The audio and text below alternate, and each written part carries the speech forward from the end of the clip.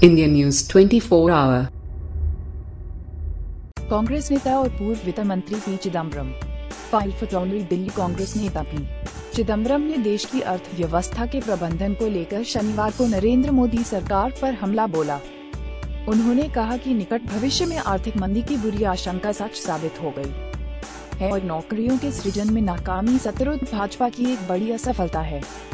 उन्होंने कहा कि ये आंकड़े साबित करते हैं कि मंदी छाई हुई है। यह भी पढ़ें, सरकार ने जारी किया आंकड़ा 2,01,718 में जीडीपी ग्रोथ घटकर 6.5% रहने की उम्मीद न slow down. How will jobs be created and how will the promise to grow jobs be created. P Chidambaram in January 5, 2018 GDP सकल घरेलू उत्पाद अनुमान जारी होने के बाद, जिसमें वित्त वर्ष 2,01,718 के लिए वृद्धि दर 6.5% रहने का अनुमान लगाया गया है। पूर्व वित्त मंत्री ने कहा कि सरकार ने बड़े बड़े दावे किए थे जो हवा में उड़ गए।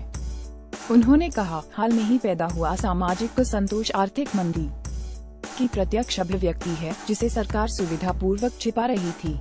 अब वक्त आ गया है कि सरकार बड़े बड़े दावे करने के बजाय कुछ ठोस काम करके दिखाए।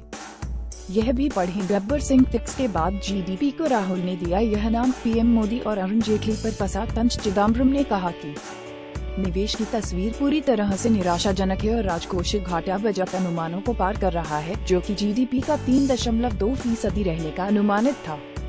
उन्होंने कहा, अब कोई भी गलत बयानी और बयानबाजी वास्तविकता को नहीं छिप सकती। उन्होंने कहा, हमारा डर और चेतावनी सही साबित हुई है। जीडीपी की विकास दर वित्त वर्ष 2,01,516, 2,01,617 और 2,01,718 अनुमानित में क्रमशः 8.0%, 7.1% और 6.5% है। ये आंकड़े यह साबित करते हैं कि मंदी छाई हुई है। आर्थिक गतिविधियों और विकास दर में गिरावट का मतलब लाखों नौकरियों का नुकसान है। वीडियो इस साल जीडीपी घटने का अनुमान। उन्होंने कहा, नई परियोजनाओं की घोषणा कम हुई है, नए निवेश काफी कम हैं। अनौपचारिक क्षेत्र अभी भी नोटबंदी के दुष्प्रभावों से उबर नहीं पाए हैं। नौकरी सृजन की हालत अत्यंत बुरी है। कृषि क्षेत्र बुरी तरह प्रभावित है और गांवों में विपुल निराशा है।